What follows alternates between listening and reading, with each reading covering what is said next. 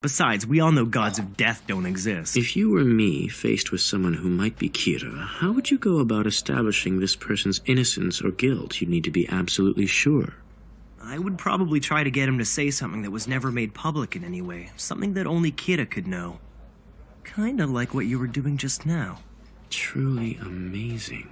What's incredible is that I've asked countless detectives that same question, and it took most of them minutes to even come up with an answer. But you immediately thought of a scenario in which Kira is speaking directly to the investigator. I'm impressed. You'll make a fine detective, Light. But it's a bit of a double-edged sword. The more impressive my answers, the more of a suspect I become. Yes, it's about 3% now.